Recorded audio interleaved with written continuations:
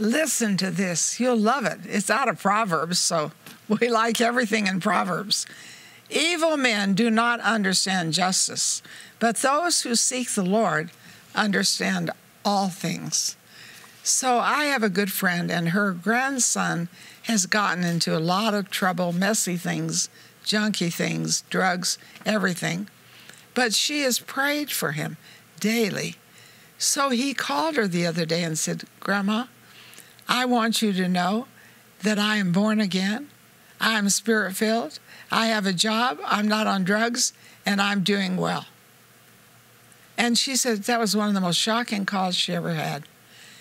And because his parents were not seeking God, but he said, Grandma, you always gave me scripture. You always believed in me. And I think, wow, if you seek the Lord, you will understand all things. And he's not bitter. He's not bitter at his mother or anybody who let him down. He's just so thrilled he has God. So I want to say that to you.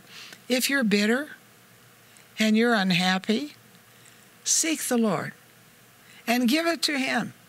Well, you say, I can't. Yes, you can.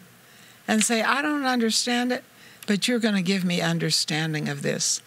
And I like this scripture. Those who seek the Lord understand all things. Read your Bible in the morning. You need understanding for the day.